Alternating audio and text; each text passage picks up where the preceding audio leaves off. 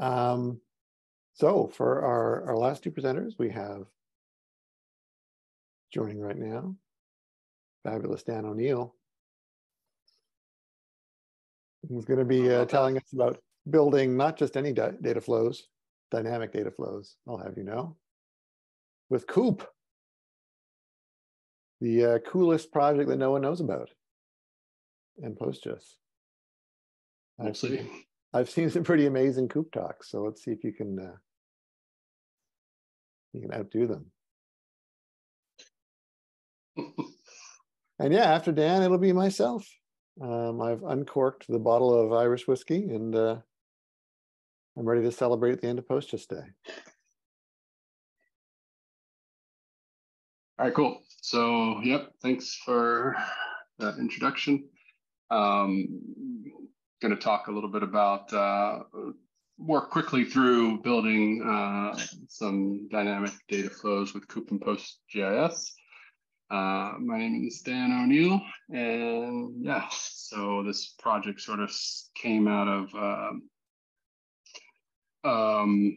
sort of a UI on the front end of a service that could, take some backend PostGIS data and for some ESRI users be able to bring that data into ArcGIS Online. So this is a little abstract of that process. So we'll start with what is Koop.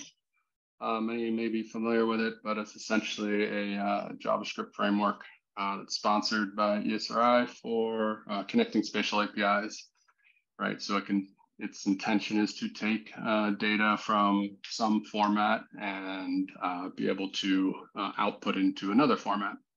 And it basically uses GeoJSON as the conversion layer.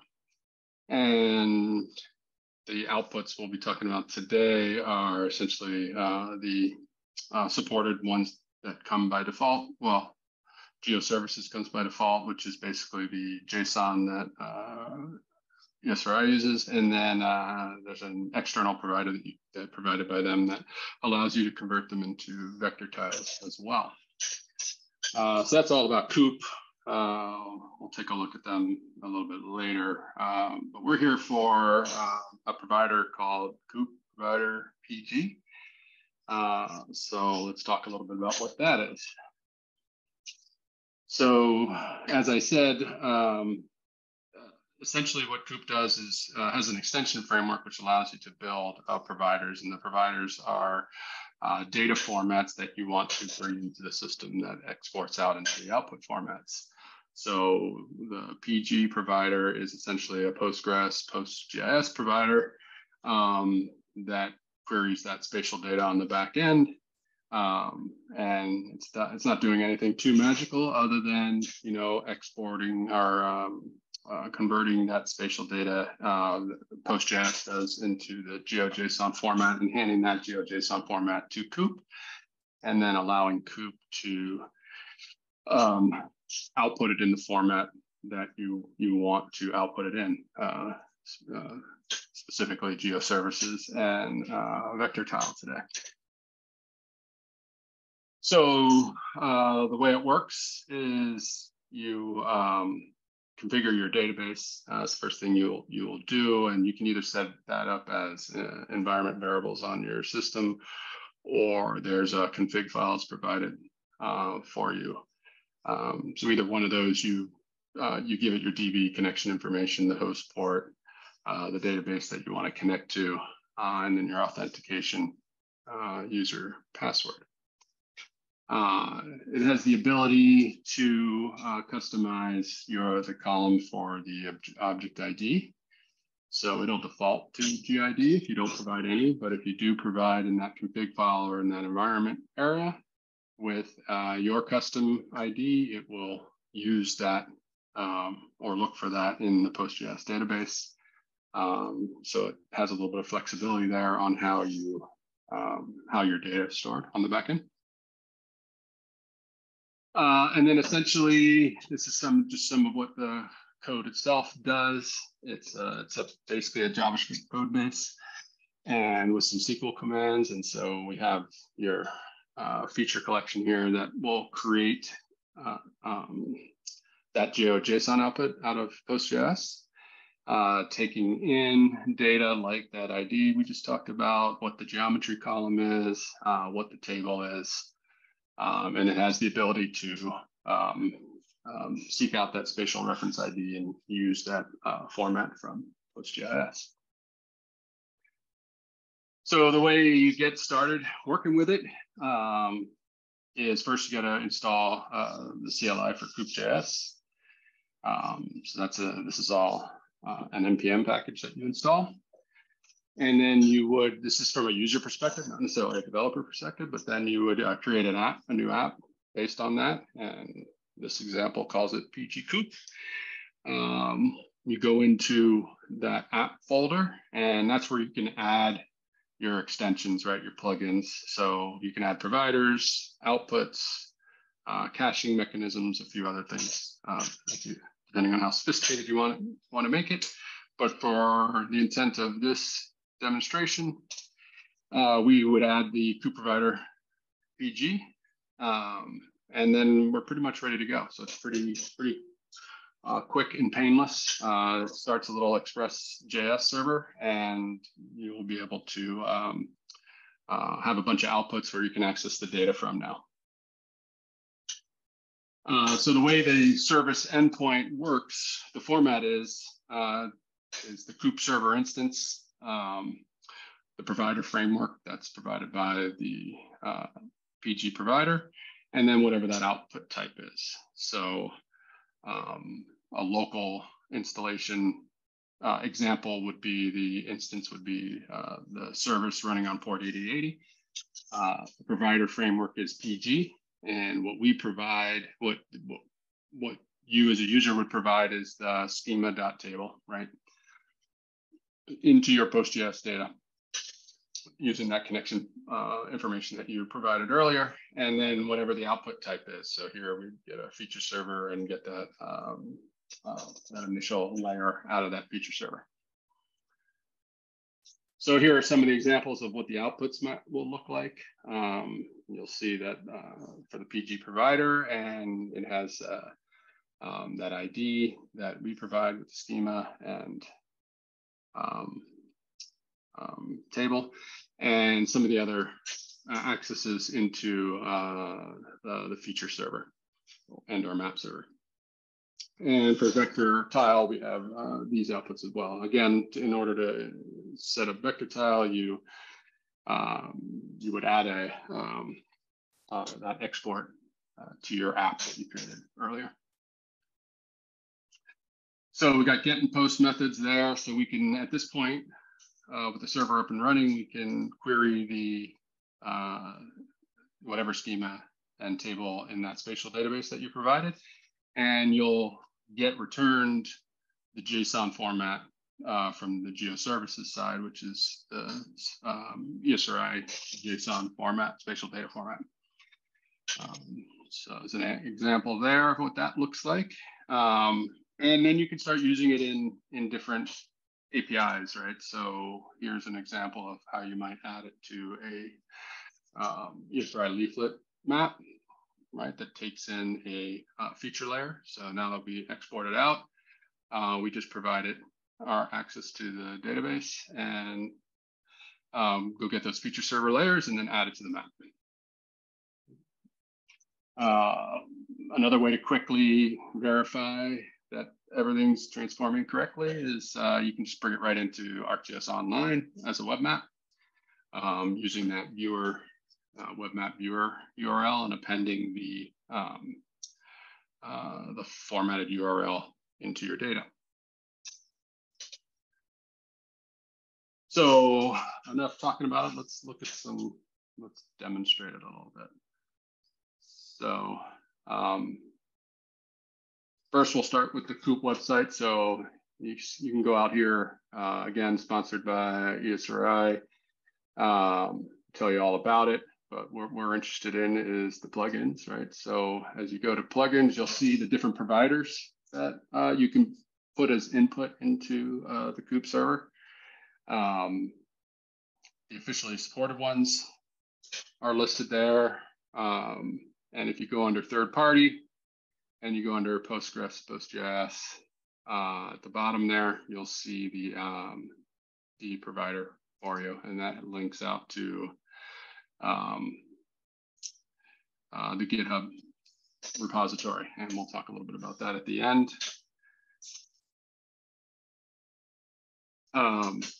So there's your list of providers. That's how you discover it.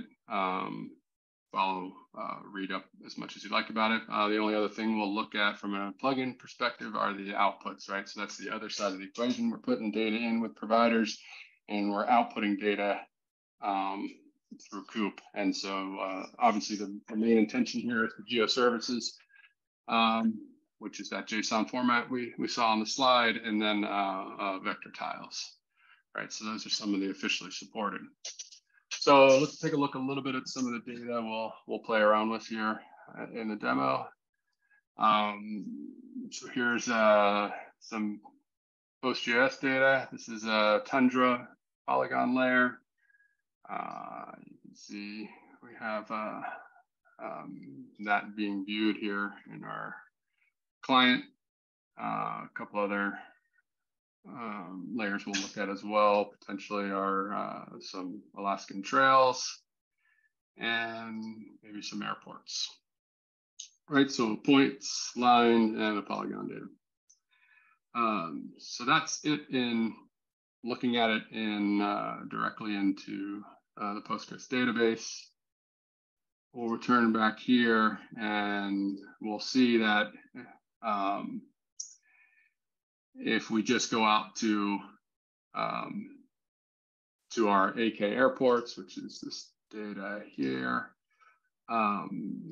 we will see that it converts over into that JSON format that's provided by GeoServices. So we can update this with, let's say, the Tundra, and that'll update with our Tundra layer. The layers being provided by Koop provider, and you can inspect the JSON right there. Another way to sort of look at that same data is we can come in here and make this a little bigger for you.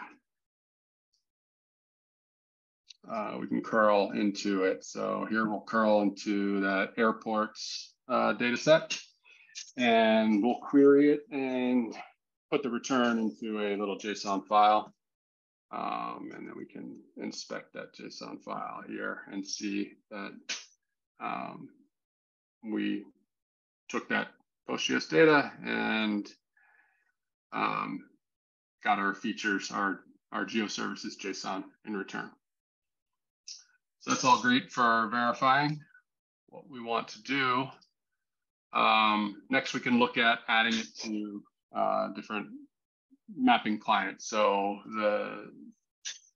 the source code has some view examples, and you can go in and actually just supplement it with the data that you want to do, and you can take a look at it. So here's essentially just a map feature layer that we use, and again we put in our URL for that, and then we just add that layer, append the layers to it, and add it to the map, and we can take a look at what that would look like. We open a map, and voila, there it is. So we have our trails layer, and we can switch this here to look at airports and update the map, and we'll see that. So pretty cool. Next, we can do the same thing, but this time we'll export it out as a vector tile layer. So another vector tile layer supported in the ESRI leaflet library, and then we can do the same thing, but this time we call our output part of the URL to the vector tile server, and we'll add that as a tile layer to a map, and we can see what that looks like.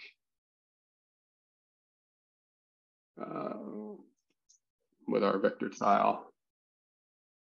And yeah, so we have our tundra polygon layer there. And we can just update that to see it in real time to our airports as well. Redraw it, and yeah, we have our airports. So that's all cool. That's for web development. If you wanted to add it to using some web library that supports these types of formats, these vector tile URL formats, or the GeoJSON from the GeoServices output. Another aspect is that you can just go into ArcGIS Online, right? So, which was the main motive to building this. So if we look at ArcGIS Online here, we got a few the layers that we've been playing with here, the airports and the tundra, and these come in as web maps. And you can see here that if we load that up, it's actually now a ArcGIS Online feature layer straight from PostGIS. And then we can look at that here in a web map, and you can see that you can do styling and whatever you want to do with the data, because now it's essentially a feature layer in the ArcGIS Online. Here's that tundra layer. And so how do we do that? We'll try and dynamically do that here. So we got our trails layer now, and this is, as you can see, just using the maybe you can see, let's make it a little bit small, but the ArcGIS web map viewer URL, and we're appending the URL into our PG provider. So if we sign in to ArcGIS Online,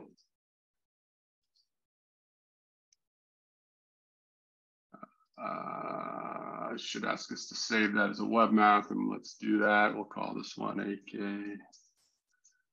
Trails, an Alaskan tag for Alaskans out there, and we'll save it in that PG Koop folder. Let's save that map.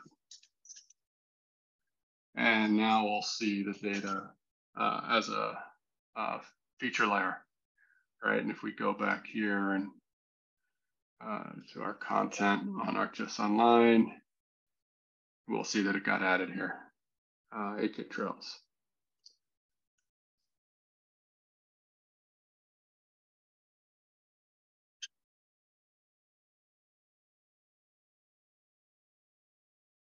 So let's take a look here, and we'll return that. So that's a quick walkthrough through the provider, a little bit of an explanation of what Koop is and what its intentions are. The final thing I'll just want to share with everyone is it's definitely an open source repo that anyone can contribute to if you're interested. From a developer perspective, it's pretty easy to get started. You just clone or fork the repo and install the dependencies, and then start the server. Configure your database as was described earlier, and start the server. And you can see how it all works, and you can edit it. Something I'd like to do in the future is build a little dashboard so that the app itself queries whatever database table and gives you a list of all the different schemas and tables that are available in that database, and then potentially allows you to authenticate with your ArcGIS Online account and just do a one-click, UI out in front of the service that automatically converts it into the GeoServices, or as a feature layer through the GeoServices JSON on ArcGIS Online, so you could do sort of a one-click publish from the app. So yeah, that's all I have for today. So definitely thank you all for your attention, sticking around. Yeah, thanks, Dan. And if you have any questions, I'd be happy to answer. So Rowan has a question from Australia, and it's kind of similar to what I was going to ask. I've always been intrigued by Koop. Same here. It seemed to go dormant a while back, but looks like Esri staff are back to contributing to it. Any idea what Esri are using it for? No, I'm definitely not part of the Koop team. But yeah, I can't really answer specifically what they're using it for. Only what we're taking advantage for. I mean, the main purpose of the service is to really to get data into of all kinds of different formats into the ArcGIS system, so to speak. But it's open enough to where you can provide these different providers, these different data inputs. You can also extend it to different outputs, right? So it's so while it's definitely concentrated on providing data into that GeoJSON format that we talked about, it is pretty extensible. I found it very easy to use. It's great. It's a really nice, easy to contribute to, easy to provide these outputs and providers. And yeah, I agree. It seems getting a little more traction again. Is there any authentication you can wrap around it? Because it feels like if you have to make your data public in order to get it to ArcGIS Online, that's a bit of a big. Yeah, there's authentication. You're talking about in the provider or with Koop itself? With both sides. You need authentication to the database, but I think more on the outside. Like if I'm going to Koop, if I got some private data, but I want to publish it out via ArcGIS Online, I don't want to have a public provider. Right. Yeah, there are authentication models within the Koop server that you can, so you can get it pretty sophisticated. It's got a caching system. You can extend that caching system. It actually has a PostGIS provider for cache. You could actually cache through your PostGIS. But yeah, there's also authentication layers as well that you can provide. So you can make it fairly sophisticated. So it's dynamic. How dynamic is it? Like if you showed data coming all the way from the PostGIS server out to an ArcGIS Online map, but then go and edit the PostGIS server, how real time will the that's expected to happen pretty much in real time. So yeah, if you make the edits on the PostGIS side, all it takes is a refresh or recall to that URL endpoint to see those updates. So yeah, it's really dynamic in that fashion. Has anyone else brought any questions forward? Okay. Thank you very much, Dan, for coming and telling us about Koop. Hey, I appreciate it. Yep. It's a great day, and thanks for having me. Yeah.